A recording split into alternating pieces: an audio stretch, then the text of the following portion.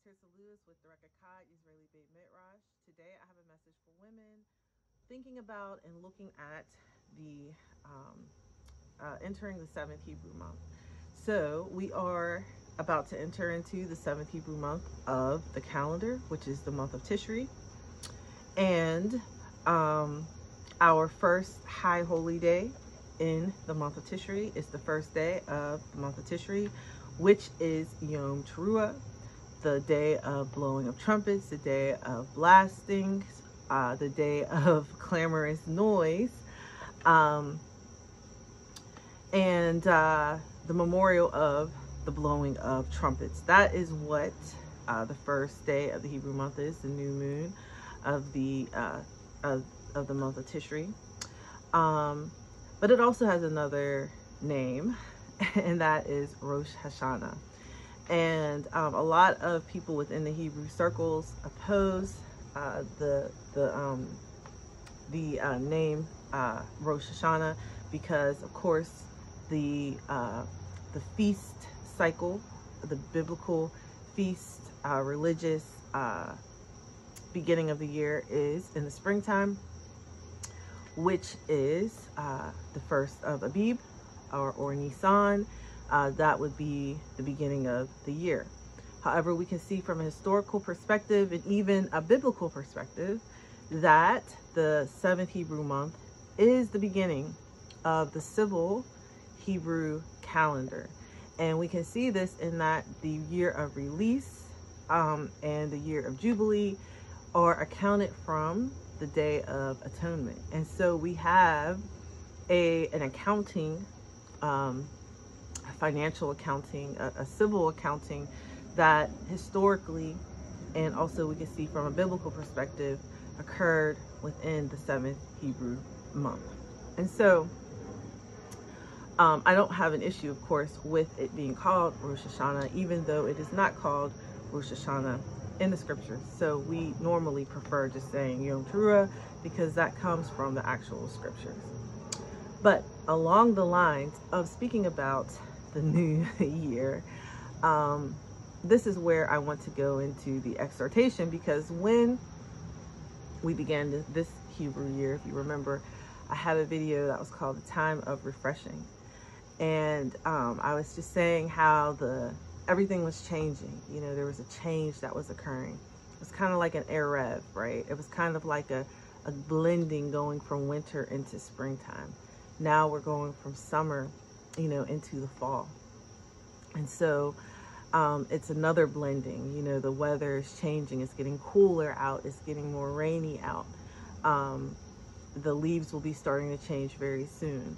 And so we're moving from the time of summer into the time of fall, you know, into this mixture of a time.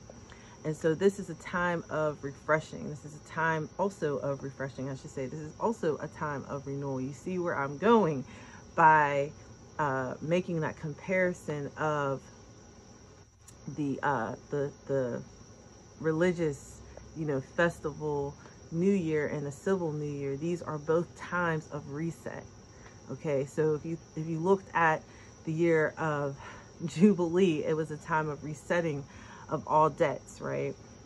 If you bought a house, and that was a time to, if you borrowed something, that was a time to give it back. If you bought again, you know, had a loan, that was the time all the loans were settled at that time. Okay, it was a time where properties was all given back to the original holders. Okay, so it was a time of reset. When we think about the Day of Atonement, that's a time of the total eradication of sin. That's a time of purification. That's a time where, you know, that sin record gets wiped away, gets cleaned away, right? We think about the beginning, hallelujah, of the new era, of the Messiah returning, you know, from on high, hallelujah. We will be changed within this season, okay? This is a reset of time, the millennial reign, okay? The marriage of the Lamb and his bride. And so we are entering into this prophetic time when we are speaking about the seventh Hebrew month. It's a new era, Okay, it's the beginning of a new age. My thing here for the women is this: get that refreshing while it is at hand.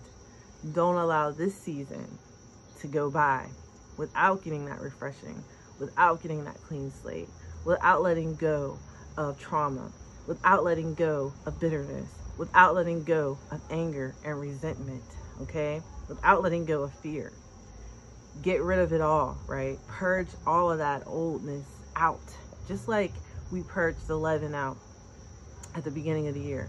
Get rid of all of that stuff, hallelujah, so that we can enter in to the reign that he has for us to be in, right?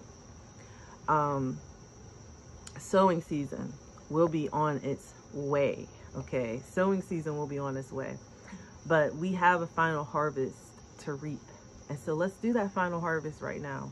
You know, let's focus in on reaping the reward of being a servant, being a bondservant, being a handmaiden of the Most High.